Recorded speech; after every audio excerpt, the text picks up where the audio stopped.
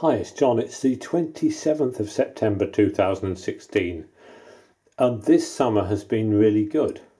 Since June we've had lots of sunshine, and it's really been reflected in the ripeness and the sweetness of the apples on our tree that we inherited when we came, and we've never had such good apples from it, and it must be a reflection of the sun and the rain, because we haven't really had a drought this summer. Rather than making cider this year, I've just been juicing the apples, partly because I'm not sure of how good consumption of too much alcohol is for me, so I think it's better not to drink too much alcohol, and also the apple juice is very nice and very sweet. This is the second juicer which I've bought, and it's more powerful than the first one. It's 900 watts. I got it off eBay. It's made in China. No problems at all. The nice thing about it is you can put whole apples in it. So this is a fairly large apple. I have a big hand, and that will fit in there like that.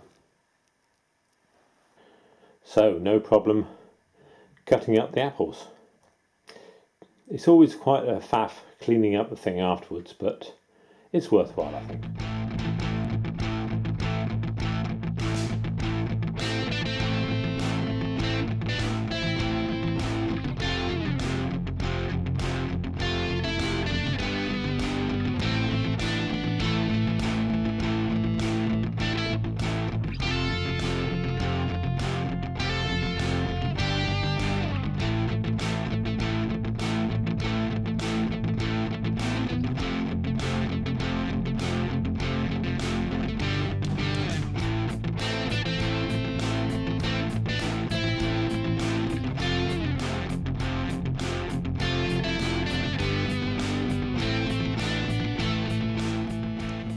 Well, that's finished for now. So there's a pop bottle there which is 2 litres, and I've left a little air gap in the top, and I shall squeeze that in when I put it in the freezer, because I'm going to freeze that down. But what I found is you need to leave space for the juice to expand as it freezes, else the bottle sort of well, I don't know if it splits, but somehow it leaks a bit. And then the other we'll just be drinking in the next day or two, and I'm sure pure apple juice would do good.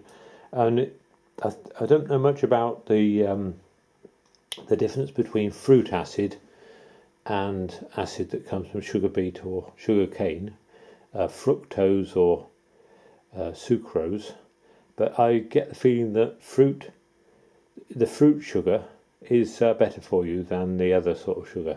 But I don't know. Right, bye for now.